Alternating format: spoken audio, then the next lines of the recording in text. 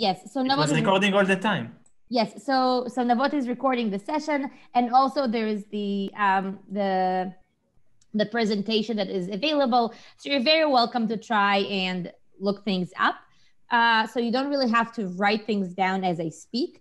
I would like to make sure that you guys understand and follow everything I say. Usually when I see your faces and your eyes, it's easier for me to know whether you're with me or you're counting the tiles on the floor.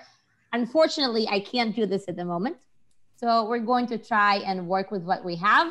If you have questions, please write it in the chat and then I'll respond as I finish with each topic. Okay, cool, cool. So this is my very pretty presentation, which I'm sure all of you are deeply impressed with. It's pink and blue because this is what I had. This is the template I used. Cool.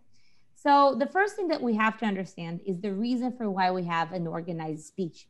And sometimes, I know especially with students who haven't had a lot of practice talking to an audience and having practiced their oral skills, is that we think, well, I make sense to myself. Why would I try to make myself engaging to others or make myself organized to others? Like, especially Israelis, but sometimes other passionate forms of people try to say, well, organization really limits my self-expression and I wouldn't like to do it. And there's a number of reasons why not to do it. But beforehand, it's important to understand that to communications, there's 3 layers. I'll start by giving an example. Let's say I have a partner and I buy a beautiful dress and I try the dress at home and I walk up to my partner and let's say my partner's name is Shmulik. That's the name my partner has. His name is Shmulik. And I come up and say, Shmulik, look at me. Does this dress make me look fat? And Shmulik is stunned. He has no idea what to say. And the reason is that each one of us communicate different things because when I say, Shmulik, does this dress make me look fat?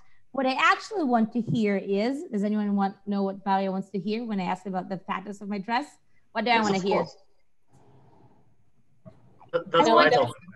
I want to hear, Varia, I love you. You're always amazing. The coronavirus fat does not look bad on you at all. You look very pretty, despite this dress being too small, 5 sizes on you, right? This is what I want to hear. This is what I'm asking for.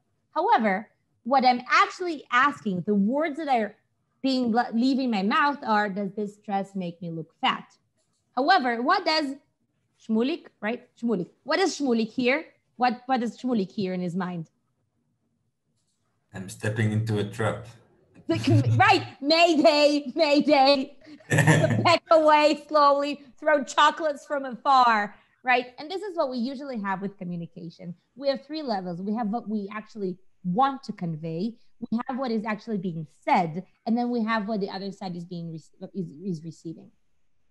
And what we're trying to do with speech organization is try to make sure that the 3 are aligned, to make sure that what we mean to say is in fact what is being received by the audience. So 3 reasons why we really need to have an organized speech. First of all, because then the audience have an impression that the lecture is professional and serious and they're more likely to listen, right? It feels like we're in control of what we're saying. It doesn't feel like, does this dress make me look fat? It sounds like I need your opinion and also your love, right? I need to have a very clear way to make sure that other people respect what I have to say. The second reason that we have an organized speech is to make sure that we don't forget the things that we want to say, right? More often than not, the biggest enemy of any public speaker is the public speaker himself, forgetting arguments, not remembering to give examples, and so on and so forth.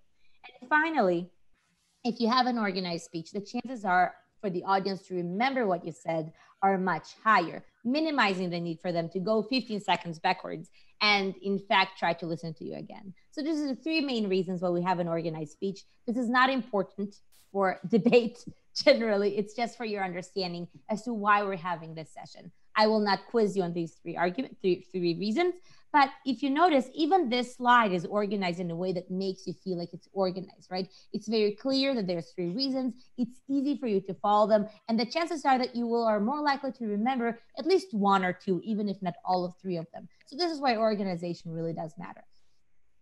So the first thing that we'd like to do is we'd like to declare what you want to say. And here's what I'm going to say. When we talk about debates, there's the principle of three. And a lot of things in debate go in threes, mostly because it's an easy thing to remember. First of all, we'd like to say what we're going to talk about. Then we say what we are saying, what we're talking about at this very moment. And at the very end, we remind what we talked about during our speech. This gives us, but mostly the audience, tools to remember what were the topics that you were trying to give, right? So this is the reason, this is the principle of three that we're going to be talking about in depth today. So we start by starting to talk about, let's go back, by declaring what you want to say. And this has a few things to talk about. Well, I will say that this has not worked very well for me, but okay, we'll figure it out. So the first thing that we want to say when we talk to an audience is we have to establish an opening or a hook. In debate, we call this fancy word a framing, which basically allows us to frame the whole debate and the perspective of the audience. Now, very, very quickly, I made a mistake with the slide that I am only seeing now. The 3 points of there's the first point, and then you have three consecutive points. The three consecutive points are meant to be points under the first one, so they're explanations of the framing. So there's meant to be 1, 2, and 3, and that, so we'll get to it as we go through the argument, through the ideas. So first of all, a framing, right? If I asked you at this very moment, what was more interesting than listening to me? Most of you would have given me very good answers. If you'd like to share with us, you can just type it in chat. I would like to hear what is more interesting than listening to me at this very moment. Anyone wants to share? Because it's okay. Lots of things are more interesting than me at this moment. I'm not sure if I'm seeing the chat. I'm not seeing the chat. So you don't have to lie, right? I'm going to start. You know what's more interesting to me at this very moment, even though I'm speaking? My phone, it's been buzzing. I can't stop. I have to look at it. Anime is always more interesting, even though I don't watch it, but it's just pretty. Also, Avatar Aang is it's not anime, but it's pretty good, right? What else is more interesting than listening to me at this moment? Roommates are very distracting. I agree. We always stare at ourselves in Zoom. This is true for everyone. We can't stop looking at ourselves all the time. So, is this what I look like? Is this what I sound like? Is this, this background makes me look kind of fuzzy, right? And cats. I like cats, but they are annoying and they puke on carpets, right? So this means that anything going on around us is way more important than what is being said to us. Now, for me, it's a challenge. This is why I turn on the slides, turn them off, and so on and so forth, and tell jokes. But when you're the speaker, you have to understand that for the people, for your audience, they have to have a very good reason to put their own reflection on Zoom, their cats, their roommates, anime aside, and why they have to listen to you. This is why we start with something in debate that we call a framing, commonly known as a hook. You want to start by saying something that is going to make sure that the audience, A, wants to listen to you, and B, makes them understand what you're going to talk about. In debate, we call this a framing. You frame the debate in such a manner that allows people to listen to you, to be interested, and to understand what's going on. I'm going to give an example. Let's say we're debating about animal testing on animals. Are there any biologists, just by a raise of hand, any biologists in the audience who are, yep, are you all killing monkeys? Yep, any monkey killers in the audience? Nice. So I could say, right, I'm not a biologist. I studied English literature. I know nothing about science, but I do know a thing or two about debate. And I can say, listen, I'm going to explain to you why testing on animals is a terrible thing. And you will all go, Varia, just like Hanan just yawned, this is boring. This is terrible. I don't want to hear about animal testing. I've had vegans show me things all day. I don't care about this anymore.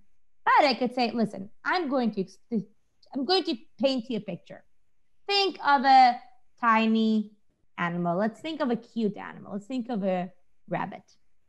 And think of a rabbit that has never seen the light of day, that has never touched the grass under its paws, just like the grass I have in my background. Think of a rabbit that has never felt a warm touch of its mother and has never felt the comforting taste of delicious food. This is a small animal that has always been caged, never walked, never jumped, never felt happiness, and has only felt pain from needles and terrible things that humans are doing for them only for the sake so that I can have lipstick. Now, when I said animal testing is terrible, and when I said gave you the whole story of the rabbit, in both times, like both ideas can be summarized in animal testing bad, right? You agree with me? Like the bottom line is the same bottom line. But when I told you about the story about the rabbit, you went, I feel like my feelings are somewhat being engaged. And the chances are that after the second introduction, the second framing, you're going to listen more to what I have to say. Now, you don't have to be as dramatic as I am, right? Because we're all different people. You can just say, you can quote numbers. And here's where my points in the presentation go. So when you talk about framing, you can either start by establishing the facts. You can say X number of animal testing is done for cosmetics industry, and we think that this is terrible and it's needless. You can give an example. You can give some imagery. All of these things allow the audience to engage, whether emotionally or whether just spark their interest in what you're going to say, right? This is more often than not that even fancy and smart people of science like to have silly titles to their documents, right? Because it makes people read and it makes people listen to you. And this is what we want to have in a speech. We want to make sure that whoever is listening to us has a very good reason to listen. And this is what we call a hook or a framing that allows me to understand what the whole debate is going to talk about, right? So this is the first thing. The second thing, and the most important one, is roadmap. Before I talk about the roadmap, anyone have any questions about framing or the opening of a speech? No questions? All very clear? I'm going through your faces. All of you look very sad. I'm sorry. I have a question. Yes. I have a question, but I'm not sure it's about this exact point. Like, how do you relate to manipulation? Because it looks like you have to manipulate us in order to us listen to you. That is a great question. I will say that debate does not honor manipulation.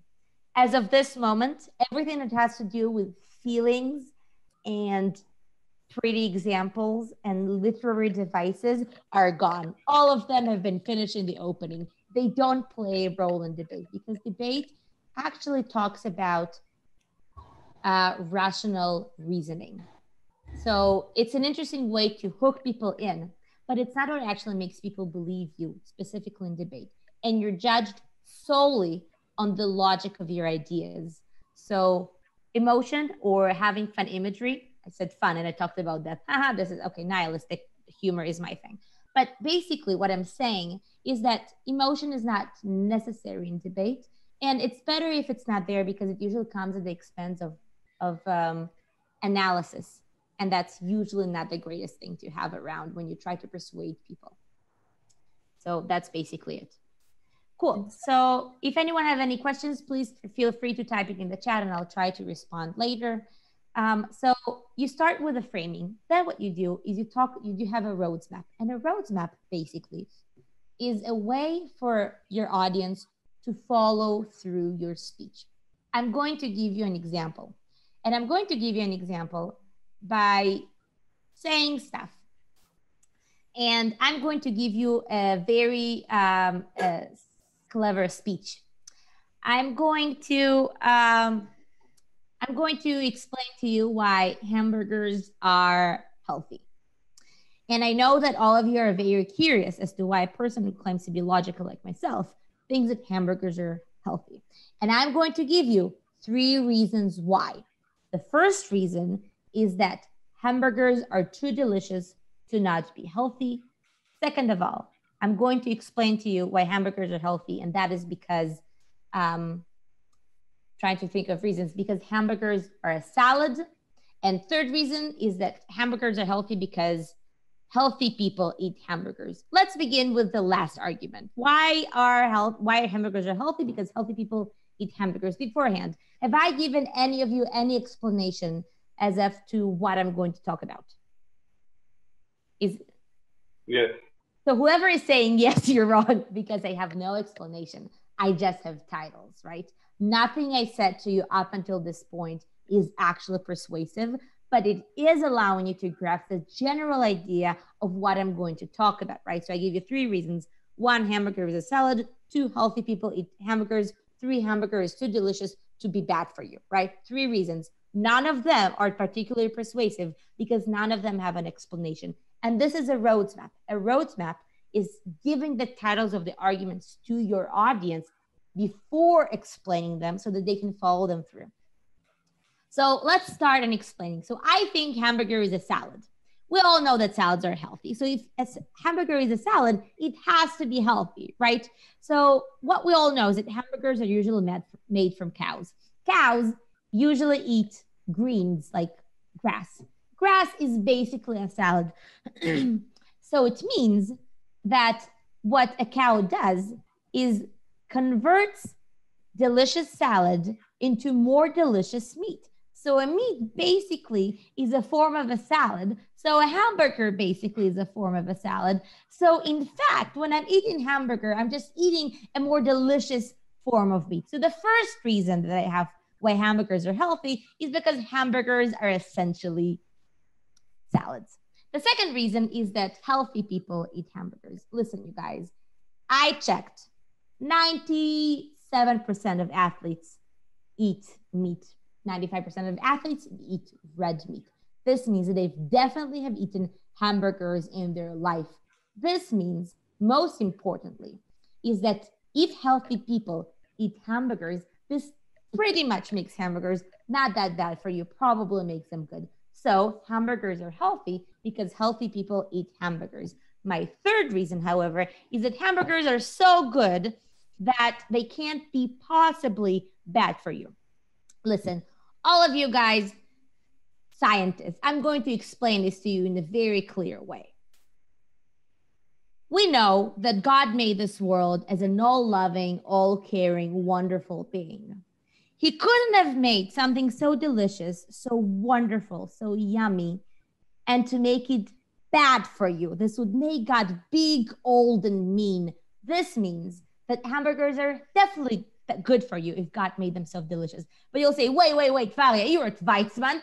We're rational beings. This makes no sense. We either don't believe in God or understand that God has a complex character. And I'll say, fine, evolution works as well, right? We believe in evolution, survival of the fittest. This means that the ones with the most fitting intuition and desires survived over time. This means that we have the healthiest habits.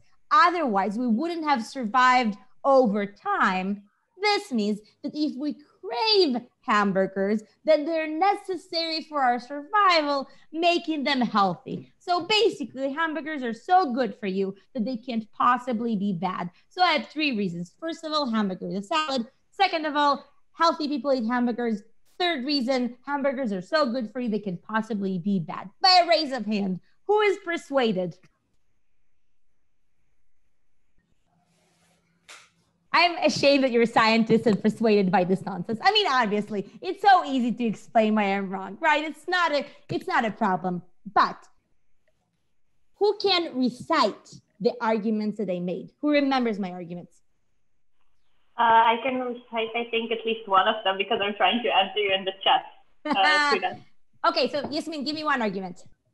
Okay, you said that since athletes eat meat and they eat red meat, and red meat is necessarily, and athletes, so necessarily healthy people eat meat and eat hamburger, therefore hamburger must be healthy. Problem is, I think you guys, you assume that athletes are healthy. Well, we're not getting to the point where I'm wrong, because I think I get a good idea why I'm wrong. But right, this was my first argument. What was my other argument? Anyone remembers? wants to jump into the conversation? That cows eat greens, therefore they eat greens, and for some reason that makes them also salads. I There actually you lost. go. Hamburger is a salad. Guys, you don't have to be a biologist to understand how, the cycle of life works. Great. What was my third reason I lied? Because I said I had the third reason, but in fact, my third reason had two sub-arguments. Who remembers them? God gave us to eat something that is tasty. Right. Cannot be not good for us. Right. So God made hamburgers for some reason, right? And what else? What was the other reason? Evolution programmed us to love hamburgers, and therefore hamburgers are good for us. And here's what I'm going to say. The goal of my speech was really, really not to persuade you, because I know this is nonsense. Don't tell me that it is. I really do know that it's nonsense. However, about 5 minutes ago, you had none of this information in your head. And I promise you'll remember at least one argument when you go and eat dinner with your friends today or tomorrow. And you're going to say, you have no idea. Weizmann is paying this crazy lady to lie about science. And here's what we're working on. We're working on making sure that the audience remembers what you're trying to say. And this is the principle of three, right? So we have a hook. I said, hamburgers are healthy. All of you went, nonsense, and you started to listen, right? I didn't tell an emotional story, but I made sure that you had an interest to listen. Then what I said, I'm going to give you the topics of what I'm saying, right? And then it was easier for you to follow through when I was actually explaining to you the arguments. And then I reminded you at the end about the titles of our arguments. And this, the principle of three, saying what I'm going to say, explaining it, and then reminding it about it at the end, allows for the audience to actually remember and follow through your speech, even if it's utter nonsense, close to blasphemy, and disregards what biology basically is, right? So we're going to go back to our to my very, very pretty PowerPoint thing. And I'll remind you that we just talked about this, right? So we have a framing, we have a roadmap where we foreshadow the upcoming arguments. And here's something that I didn't say out loud because I was making an independent speech that was not part of an actual debate. In debate, what we usually do is we engage with other teams. We're going to get to this in a couple of minutes, how debate actually works. But in debate, you have 8 speakers. 8 speakers mean that you have to respond to other arguments. In debate words, we call this rebuttal, which is responding to the arguments of the opposing teams. So if I were making the same speech, I would say hamburgers are healthy. I'm going to have 3 points. And after declaring the titles of the arguments, I would have responded to what the other team has already said. This is what would have happened, basically. So when you just talk about what you're going to say, you have 3 things that you have to point out. 1, a framing. 2, a roadmap. 3, a rebuttal, when you respond to the opponent's arguments. It's a little difficult to do this because I'm doing this solo, but once you do the debate today, it's going to become way more easier and way more approachable to understand how this works. Afterwards, what we usually do is we actually sit down and explain the arguments. This means that we have to make sure that we have usually between 2 to 3 arguments in a classic debate speech. Today, you're going to speak for only 5 minutes, but in classic debate, in BP, which is British Parliamentary, which is what we're playing, you have 7 minutes speeches. And usually during those 7 minutes, you make 2 tops, 3 arguments. When I make a speech, I have only 2 arguments. And this foreshadows, it's a funny word, the level of in-depth analysis that you're meant to have within each argument. And actually next week, we're going to talk about how to develop arguments and how that comes into play. So today we're only talking about the presentation. Tomorrow, we're going to actually start talking about the content of each argument. So 2 points to make sure that we understand when you explain the arguments, right? When you actually explain why hamburger is a salad or why hamburgers are so delicious they can't be bad for you. Basically, there's 2 things that you have to remember, and they're in this slides. So first of all, make sure that you have separate arguments and present them in a linear manner. This means that if I were making my silly speech about the hamburgers and I thought, well, I'm first going to talk about the evolution, and evolution is so great, it makes us want the best things, just like athletes want the best things, which makes them healthy. This would have mushed my arguments together, not made them separate, and would have been harder for you to follow through. So make sure that your arguments are, if you have two separate arguments, make sure that they're separate and that they're linear. This means that you don't go around the argument and you say, well, hamburgers are healthy because they're good for you, because they're healthy, and somehow God is in the process. But rather try to make sure that the argument is clear and is separated. The second thing to remember when you explain the argument is that you flag them. Think of when you put little flag posts or like mini golf tiny flags, or I'm sure there's like, I can think of like a few computer games where you just plan your route and you put flags so your character knows where to go. I'm a nerd. So flagging actually means that you explain to the judge, this is where they are at your speech. So if you remember in my exemplary speech about hamburgers, what I said was, I'm now talking about the salad argument. My salad argument is, right? So these are a lot of unnecessary words, so it would seem.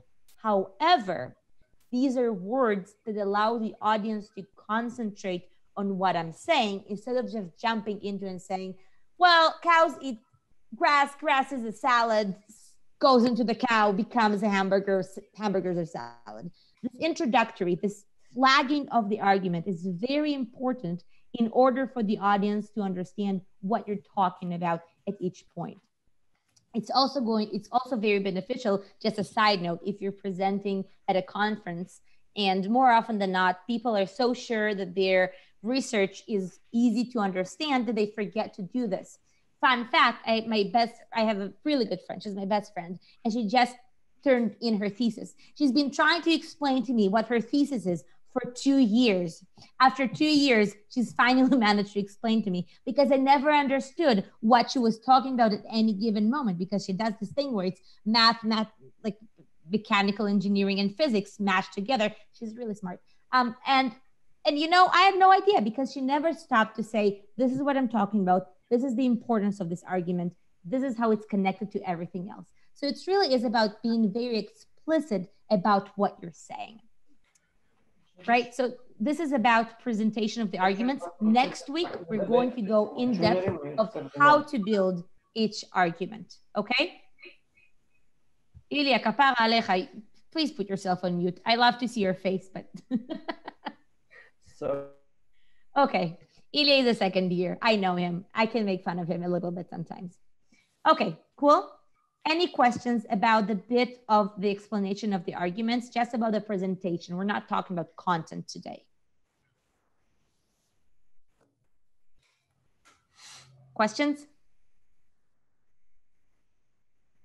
When you talked about the rebuttal, is there a certain...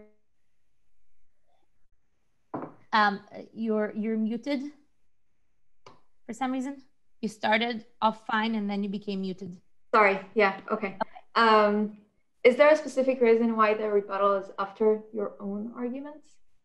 It's not after your own argument, it's after the presentation of the arguments, but before the explanation of the arguments. Oh, okay.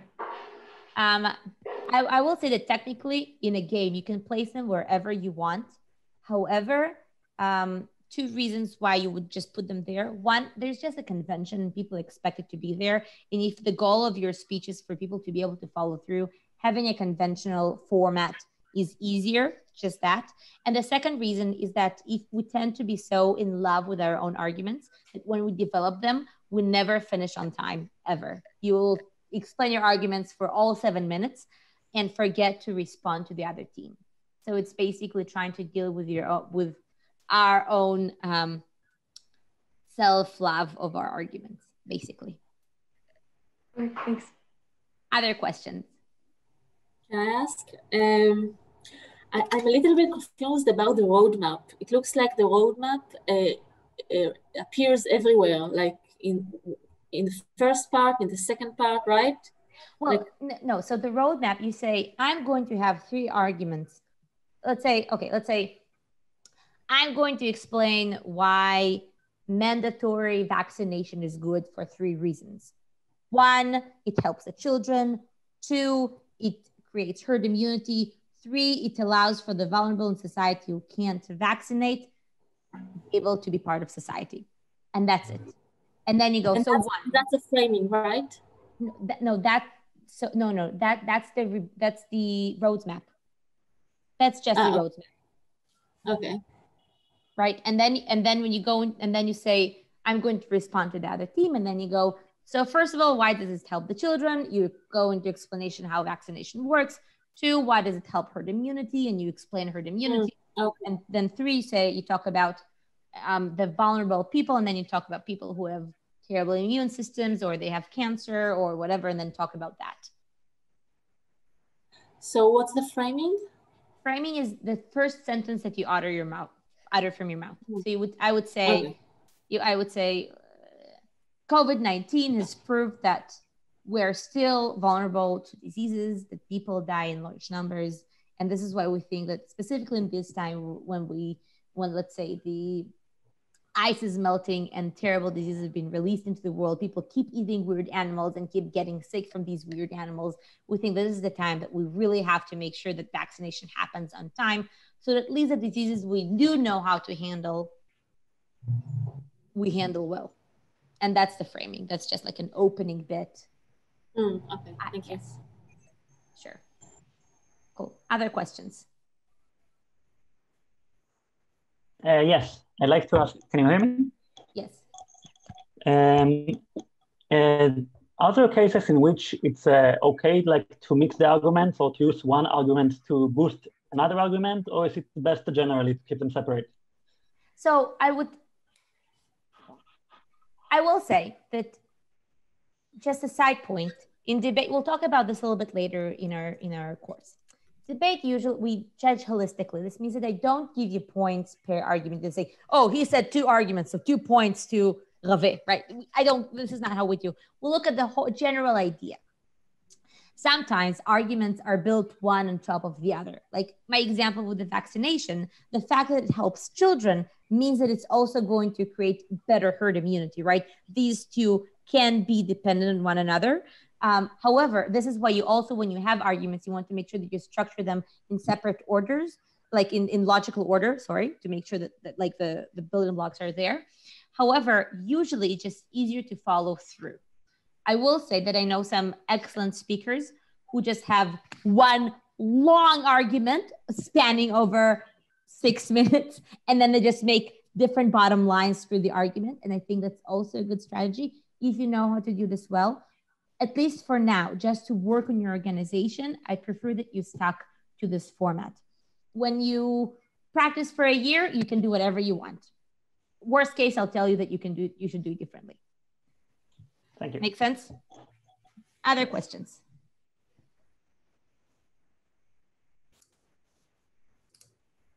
No? Okay.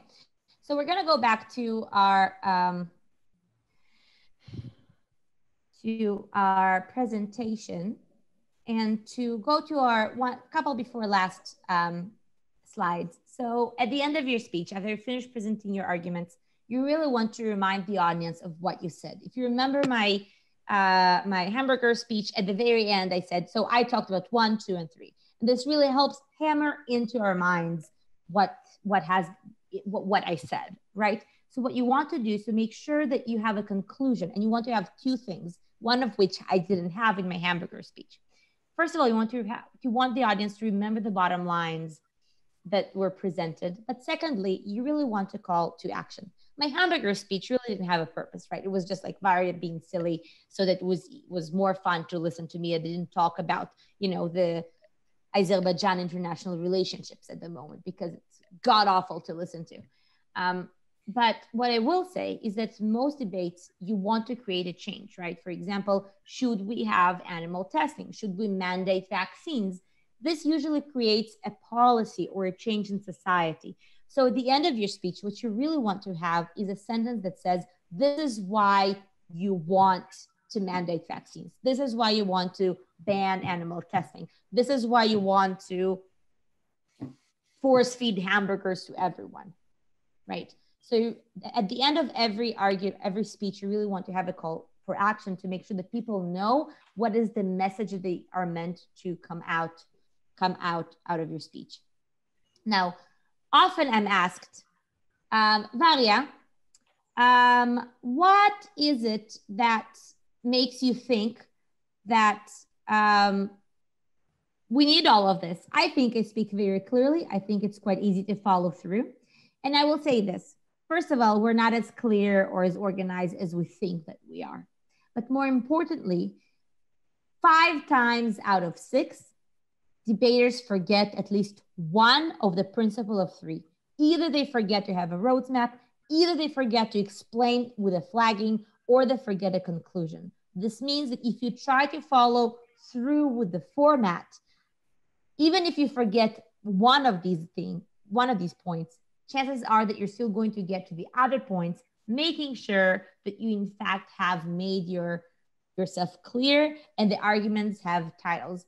Too often I struggle with listening to lovely debaters who have a very long speech and I have no idea what they're trying to get to, what their bottom line is, what the actual argument is, other than specific words from their speeches. So this is actually just meant to make sure that it's easier to follow through. Any questions about speech structure?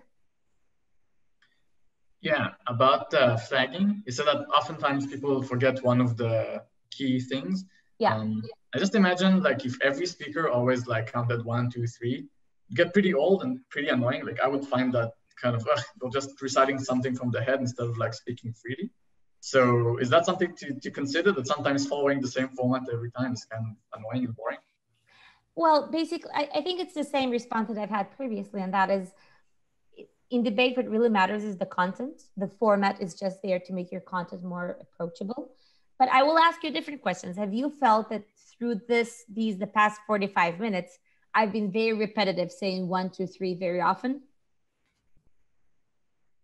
No. But I'm doing this, right? I said, we're going to talk about speech structure. Then I said, we're talking about speech structure. And what I just said a minute ago was, I just talked about speech structures. Have you got any questions? So what you don't have to follow the very same words. You don't have to say, I'm doing a roadmap. I'm going to have 3 arguments. You can say, the topic for today is why having children is an illegitimate moral choice. I think there's 3 reasons for this. Firstly, I think that having children creates more pain in the world generally. Second of all, I think it creates more pain for the child specifically. And thirdly, I think that it shows a lot of egoism from the side of the parents, which I think is terrible. So let's talk about the general suffering. So you don't necessarily have to go 1, 2, 3, but it really just creates a framework of mind, right? I'm sure that you've written like works or papers for university, and you have quite a similar outline, right? You have like an opening statement or like an introduction where you generally talk about what you're going to talk about.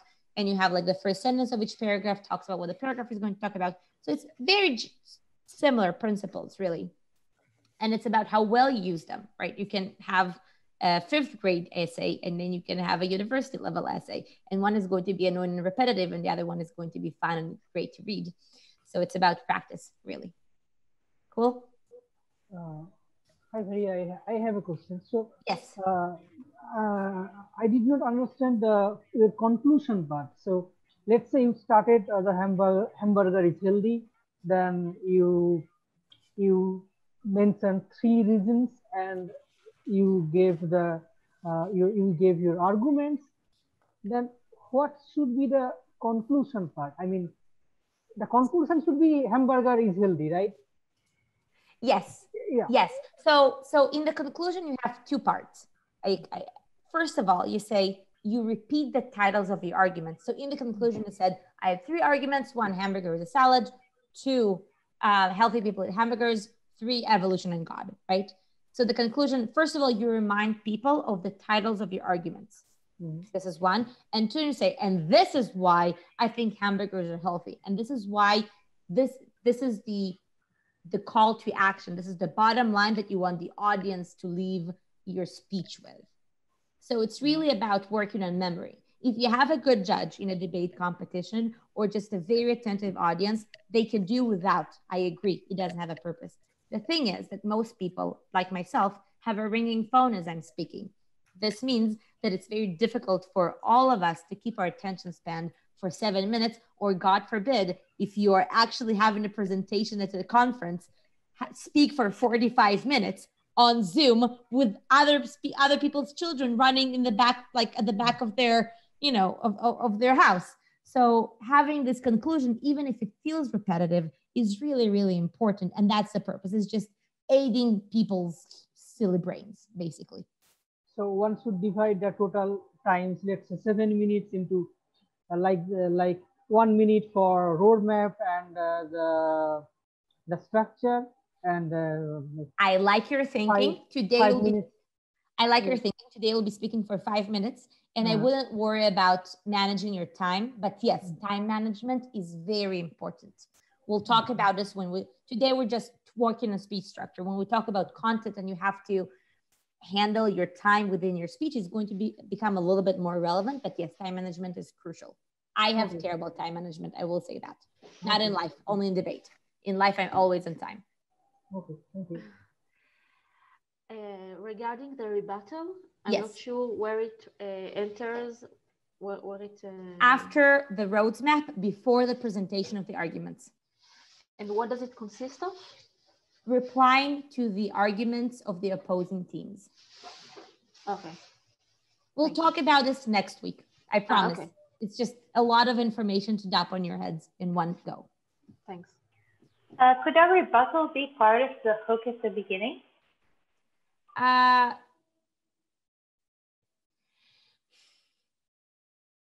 rather not. It is possible. It is possible. Just today specifically, I'd rather you didn't.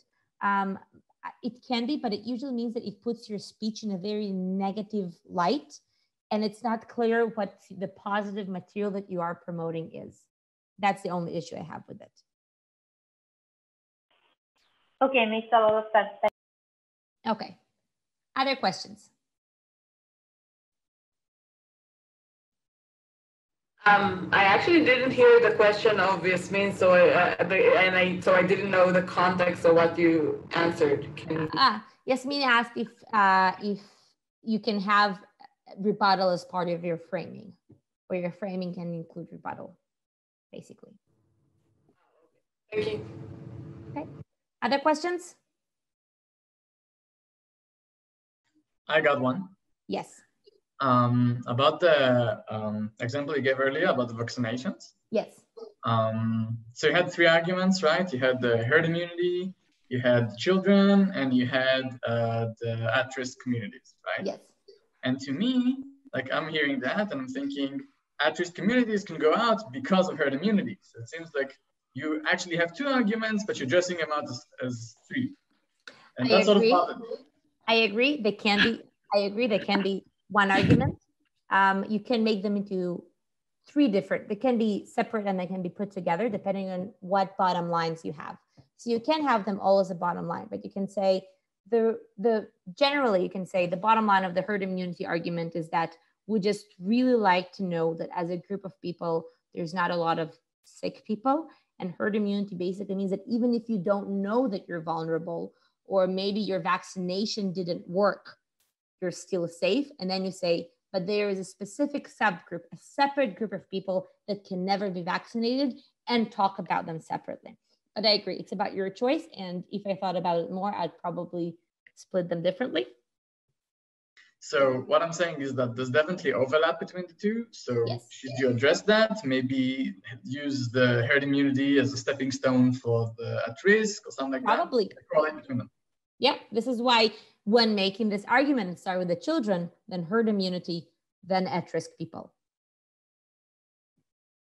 Other questions?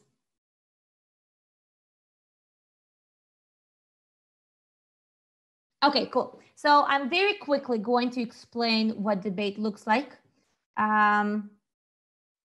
Just for a second. And what you see on the screen is a debate room. This is a debate format. In debate, we have 4 teams. We have opening government, which we see on the top left corner. We have opening opposition, which we have on the top right corner. We have closing government at the bottom left corner, and closing opposition in the bottom right corner. Every team has 2 speakers. Listen carefully. Both speakers speak. Every year there's a confusion about this. Both speakers speak. Each speaker for this debate is going to have 5-minute speeches. And you're going to have a judge. Some of you are going to have more experienced people from the debate speak with them. Most of you won't, though. The goal of today is just to practice the format. We're not going to give you rankings. We're not going to give you anything like, it's not going to be a competition, but you are going to get feedback for your practice. Each team, as you can see, like opening government team, which is the corner left top, has 2 speakers. It's just titles, they don't mean anything. But the first speaker is Prime Minister. The second speaker is Deputy Prime Minister. On the opening opposition, we have Leader of Opposition and Deputy Leader of the Opposition.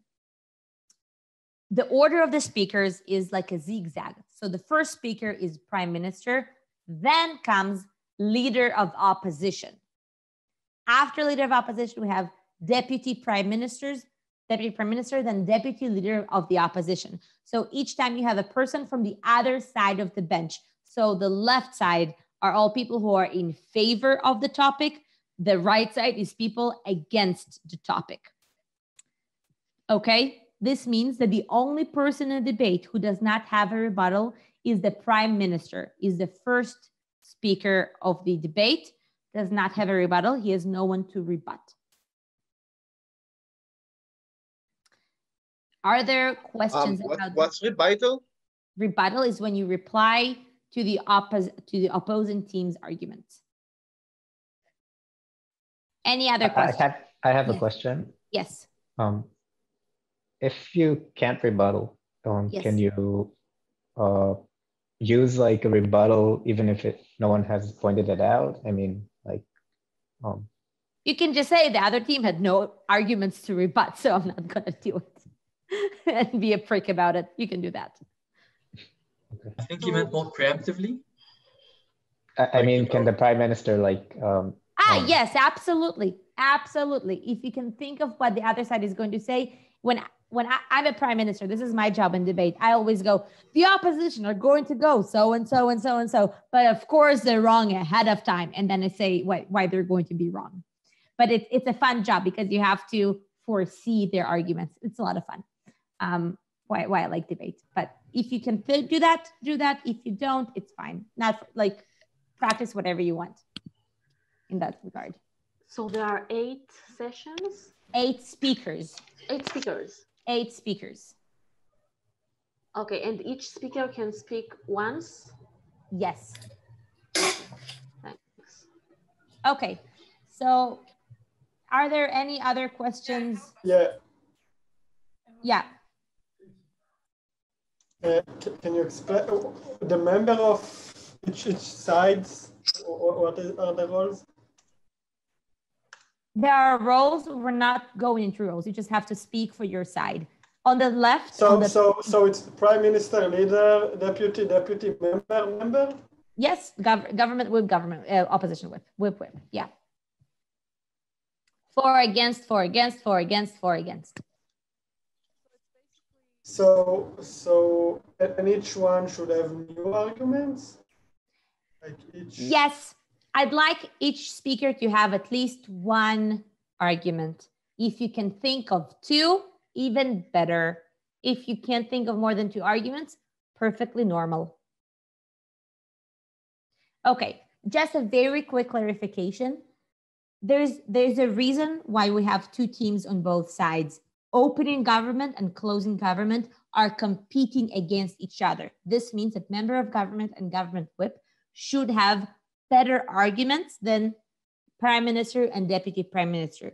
Member of the opposition and opposition whip should have better arguments than Leader of the Opposition and Deputy Leader of Opposition. So this is important to remember, that this is a competition between all 4 teams. It's not like it's like one against the other. It's 1 against 3. You're clever people, you'll get it. Cool. How do you compete against your teammates? With diligence and fire is the Sam. I had a math teacher that would always say that. I'd ask, Mendel, how do you answer this question? And he would say, quickly and correctly. Sam, basically the thing is that you usually have each debate topic has at least 5 arguments for each side. And one of the things that you really try to explain is not just why you're right, but why you're more correct than the other side. So let's say we're talking about hamburgers and government says, we think hamburgers are great because athletes eat hamburgers. And then second government can come out and say, listen, open government talked about hamburgers and athletes. We're going to give you 2 arguments. 1, evolution, and 2, salad. We have more arguments and also they're more important. And that's why what we have to say is more important. Basically, we're imitating politics, right? You have a coalition, but the coalition is composed of different parties who are also interfighting, which is what makes Israeli politics so much fun and stable, right? So this is how you do it. It's going to be easy, become more easy to understand as we actually play the game. Other questions? What is a whip? It's a summary speaker. It's okay. It's the last speaker. It's just the way I would like to call it because we're pretentious. Each speaker used the same structure that you presented? Yes. Each speaker has the same structure. Mila asks in the roadmap, where do I place the reply to the other side arguments? Before your arguments, but after the presentation of your arguments, the rebuttal goes. Varia, I need a clarification. Could you please go back to your slide? Could you please go back to your slide? Yes, sure. Yep. Okay. So at first, Prime Minister will speak, then the leader of opposition. Yes. Then the Deputy Prime Minister, and then Deputy Leader of Opposition. Yes. So then the member of the government.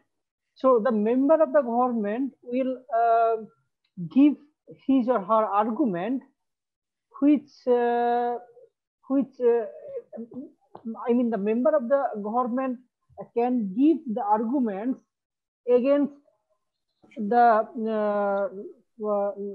first 4 persons. I mean the.